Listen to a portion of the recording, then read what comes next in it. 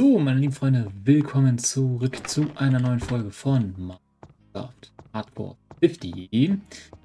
Ja, schon mal vorweg ein Disclaimer. Die nächsten 3 Folgen, das heißt Montag, heute, Mittwoch und Freitag, werden alle im Prinzip Farming-Folgen werden. Das heißt, wir werden in diesen Folgen alle damit verbringen, Bäume zu hacken. Ich weiß, es ist jetzt nicht gerade das Spannendste, was man so machen kann. Allerdings ist es notwendig.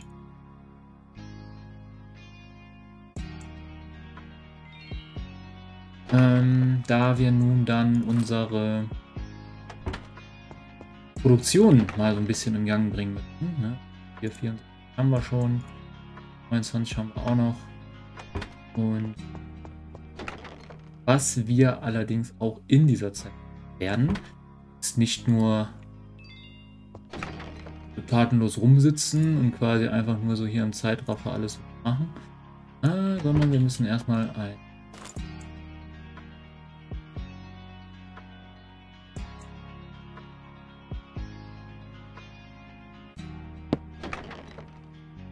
alles, was wir so nicht brauchen,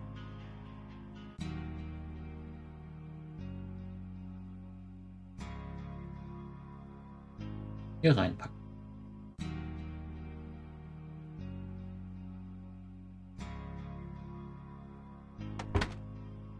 So, beiden Sachen.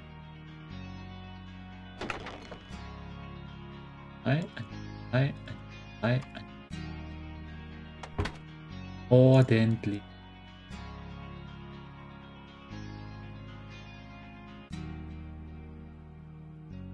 Und X.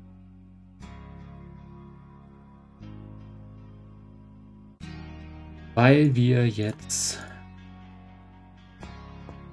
auf die Jagd gehen. Und zwar nach Jeden Montag. So.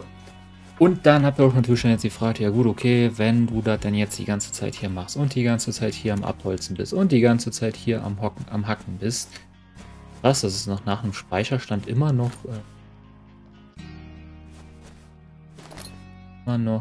speichert, das wusste ich gar nicht. Ja, erzähle ich jetzt einfach mal so ein bisschen was. Das werden jetzt quasi so kleine, ich nenne es mal Podcast-Folgen. Die bleiben dann, wie gesagt, auch so an den Folgen dran. Und wie gesagt, wir werden jetzt nichts verpassen, wenn ihr jetzt die nächsten 3 Folgen skippt. Wir werden schlafen gehen, wenn es Nacht wird. Ja.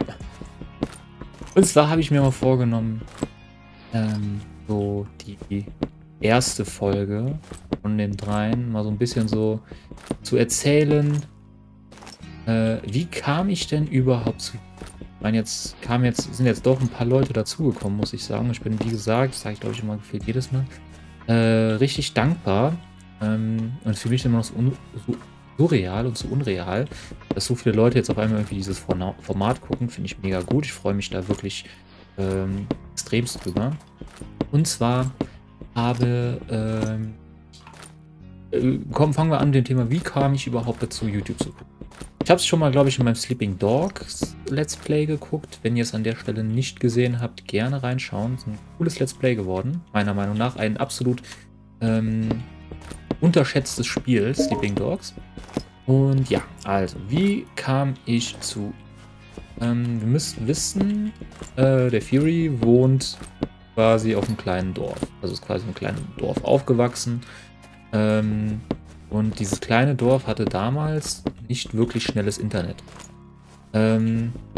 Ich hatte bis vor ein paar Jahren erst noch so eine 45 KB Leitung. Das war quasi so eine Modemleitung, ne, wie es damals war, weil wir nur Kupferleitungen bei uns hatten. Und selbst wenn wir 16.000er Internet geholt hätten, hätten wir keine 16.000 bekommen, weil unser Haus unglaublich weit vom Verteiler weg war. Aus dem Grund ist es dann so gewesen, dass ich dann quasi eigentlich so gesehen nichts mit YouTube oder sowas zu tun gehabt haben hätte können, weil die YouTube-Videos halt wirklich bei mir auf 360p oder auf 240p so unfassbar lange gebraucht haben, um zu laden. Man hat sich dann wirklich hingesetzt und hat die Dinger dann vorladen lassen. Und ja, also keinerlei gute Karten fürs YouTube-Game. Und ja, wie kam es dann dazu, YouTube zu machen? So im Alter von so, sag mal so 10, 12. Doch, sagen wir mal, wir waren 10 Jahre alt. Haben wir uns quasi mit den ganzen Leuten aus dem Ort so getroffen. Ne? Da waren halt ein paar Ältere dabei, die waren schon so 13. Noch ein paar, die waren ein bisschen jünger. Und man hat sich dann quasi so getroffen und hat dann quasi halt was gemacht draußen. Damals. Und ja, dann kamen wir irgendwann, kam dann einer der Älteren.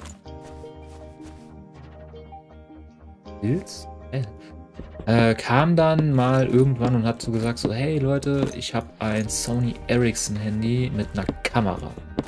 Leute, 2 Megapixel. War damals der Shit. Wirklich eine 2 Megapixel Kamera, war unfassbar geil. Ja, und dann kamen wir auf die Idee, hey, lass doch mal Videos und kleine Filme drehen und die dann auf YouTube hochladen. Gesagt, getan. Wir sind dann quasi zu einer ortsansässigen Firma gegangen und haben dann quasi da auf dem Hof so, wir hatten Sommerferien, ne, was sollten wir sonst machen, haben wir dann da auf dem Hof verschiedene Filme gedreht mit dieser 2 Megapixel Kamera. Das war halt so witzig, wir haben uns da wirklich so ein Skript überlegt und dann hat jeder so seine Rolle gehabt und die Videos, die gingen wie gesagt 2, 3 Minuten lang. Ja, und dann sollten wir die Dinger dann dementsprechend natürlich auch hochladen. Zu der Zeit war ich quasi so jemand, der schon so mit Technik so ein bisschen in Berührung kam und ein bisschen Ahnung hatte und sowas. Und ja, also fiel die Wahl relativ schnell auf mich, dass ich mich darum kümmere. Ja, ne, wie gesagt, langsames Internet, schön und gut, bla bla bla bla. Bevor es allerdings soweit war, mussten wir uns überhaupt erstmal einen YouTube-Account erstellen. Da war ich gefragt, weil ich irgendwie keine Ahnung hatte. Ich weiß es nicht mal, warum ich da ausgewählt wurde oder ich einfach nur quasi Bock dazu hatte, das zu machen. Auf jeden Fall, und der erstmal weg, habe ich es dann quasi gemacht und ich habe mich quasi damals unter meinem anonymen Undertaker 5460 habe ich mir dann einen Account erstellt bei YouTube. Und das war mein Account. Deswegen ist, glaube ich, auch tatsächlich heute, wenn man den Kanal noch Undertaker 5460 sucht, kommt man tatsächlich sogar zum Fury. Von daher, ne, ist das dann Story, wie ich dann quasi zu diesem Kanal kam. So. Soweit so klar. Es war allerdings dann noch die Frage, ja gut, wie hast du das denn hochgeladen, beziehungsweise wie hast du das denn geschnitten? Gar nicht. Das ist tatsächlich das Witzige. Wir haben quasi die Sachen alle gedreht und gemacht und getan. Wir haben allerdings nie irgendwas hochgeladen. Wir haben es sogar, glaube ich, nicht mehr geschafft, die Videos vom Handy auf dem PC zu machen, weil zu der Zeit hatte ich schon einen eigenen PC. Was ziemlich krass war. Oder? Nee. Nee, ich glaube, ich hatte zu der Zeit noch keinen eigenen. Das war, wie gesagt, allerdings dann so die Geschichte dahinter, wie es quasi zu diesem Kanal hier kam. Und dann kam man dann auf die Idee so, hey, ich habe ja den Kanal, ich nutze den ja quasi auch. Nur zum Gucken, ne? Lass doch mal was hochladen. Und dann habe ich irgendwann angefangen, so einzelne random Videoclips hochzuladen. Wo ich allerdings nicht viel Ahnung hatte, so was Bearbeitung, keine Ahnung was angeht. Ich habe einfach irgendwas genommen und habe es hochgeladen. Ganz easy, ganz simpel. Copyright gab es gefühlt damals noch gar nicht oder sowas. Ne? Man hat einfach irgendwas hochgeladen. Und ja. Zu der Zeit war natürlich, wie der Name Undertaker 5460 schon sagt. Frag mich übrigens nicht, woher die 5460 kam. Ich wollte, glaube ich, einfach nur Undertaker heißen. Das ging natürlich nicht. Und dann war dieses 5460 einfach, glaube ich, das, was YouTube mir dann vorgeschlagen hat. Was wir dann gemacht haben. Und ja, dann haben wir das dann quasi hochgeladen. Soweit, so schön. Die Sachen, also quasi, das waren Clips, da habe ich mit Fraps damals, illegale Fraps, Dingens habe ich dann aufgenommen und habe die Sachen dann hochgeladen. Keine Ahnung, dann so seine ersten 10 Aufrufe gehabt und hatte sich gefühlt wie Kronk. Es war einfach eine witzige Zeit. Ne? Und dann ist, wie gesagt, der Kanal quasi mit der Zeit auch immer, sage ich mal so, hat sich verändert, ist mal gewachsen. Dann habe ich wieder mal relativ regelmäßig Sachen hochgeladen. Dann habe ich mal wieder gar nichts hochgeladen. Und es hat sich dann quasi immer so erstreckt über die Zeiten, dass man mal immer ein bisschen mehr hatte, mal ein bisschen weniger. Mal hatte man ein bisschen was zu posten, mal hatte man irgendwie nichts zu posten. Dann gab es irgendwie so Zeiten, da hat man wirklich auch mal sich mit der ganzen Videothematik auseinandergesetzt und hat auch mal richtig realistische Sachen gemacht und sowas. Und dann bin ich tatsächlich auch dazu gekommen,